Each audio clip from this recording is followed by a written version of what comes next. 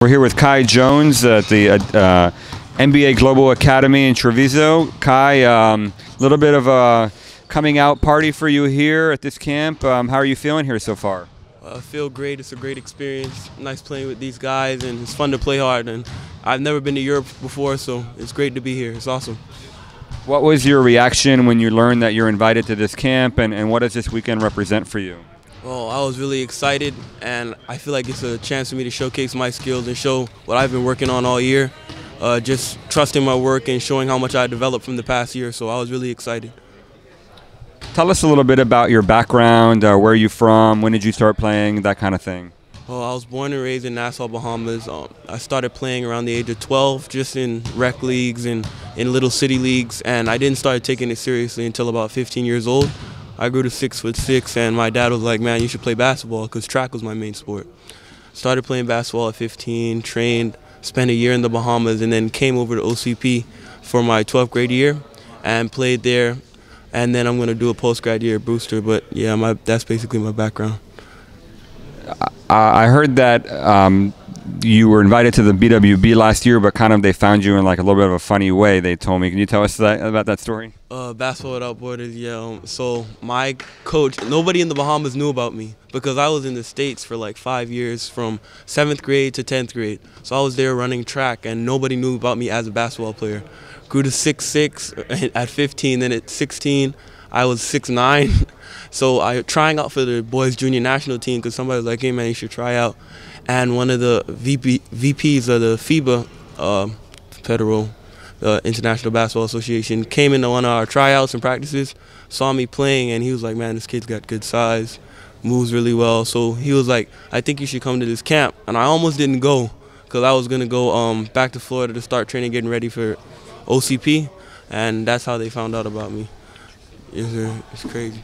We saw kind of both sides of the coin. Yesterday you know it's a little bit of a weaker competition, and you really showed a very versatile game on both ends of the floor. Today was a little bit of a tougher game, and you weren't quite as productive. Tell us about where you're at right now in terms of your development, and where do you see yourself going?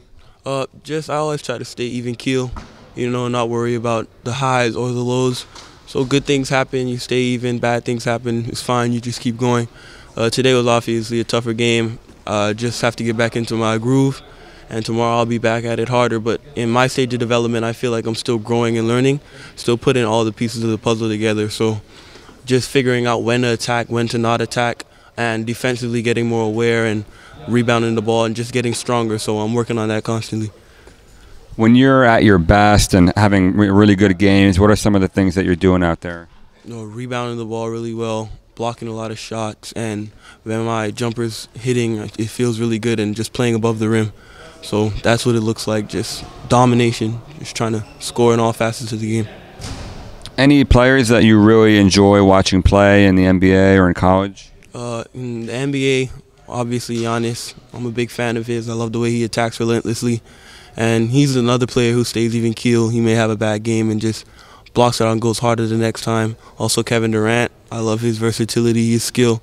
I feel like he's the best scorer to ever play the game. And just how many ways he can score the basketball is just fascinating to me. And also, of course, LeBron James, the most dominant player in my mind ever. After Shaquille O'Neal, just how strong he is, how great of a player he is. And in college, I like Mo Bamba. It's fun to watch, entertaining. Marvin Bagley and DeAndre Ayton, of course, because from the Bahamas, so he's awesome. He's a great player. So those are some guys I try to watch and emulate my game after. So you mentioned DeAndre. He's potentially #1 pick in the draft. We had Buddy Hield a few years ago, top 5 pick. What is it about the Bahamas now? It's producing so many talented young guys. I just feel that basketball is growing there more and more, and kids are getting a lot more exposure because they're starting to figure out the system. Before, it wasn't as much. Like my grandfather, for example, was 7'1", never touched a basketball in his life, my great-grandfather. So it's just more exposures coming to the game in the Bahamas, and it's growing, especially with things like Basketball Without Borders. It's helping to get exposure for our Bahamian kids, so it's awesome. I've been told that academics are a big focal point for you, and that you might even have a chance to be an Ivy League level student. I mean, how do you tell me a little bit more about that, and how do you find the balance between sports and studies? Well, obviously for me, school comes first, and I try to do well in everything. on and off the court. So I'm really competitive, so I just try to do my best in the classroom and try to be the best in the classroom. So academics are really important to me, and I take my studies seriously, and I really want to study business and become an investment broker. That's one of the goals of mine. But yeah, education is really big for me. Is playing in the NBA, is that a realistic goal for you down the road? Yes, sir, of course. It really is. When did you first realize that that might be an option for you?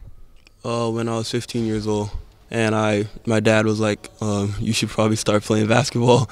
You're 6'6", 15, and you're kind of athletic. So I was like, man, I really could do something with this. Is it weird that you've been in the U.S. playing, you know, not getting that much attention, and you have to come all the way to Italy, you know, for people in the U.S. to kind of say, wow, you know? I mean, a lot of people were hitting me last night saying, who is this guy? I mean, is that a little bit strange? It is kind of funny, but I mean, I got a little bit of attention in the U.S., started building up a little bit of buzz with the first session and some of the prelims, like in Atlanta and some of those games, but it is funny. You read in the Bible, prophets don't become prophets in their own home. They got to travel. So, you know. Great stuff, man. Thanks so much. Yes, sir. Thank you.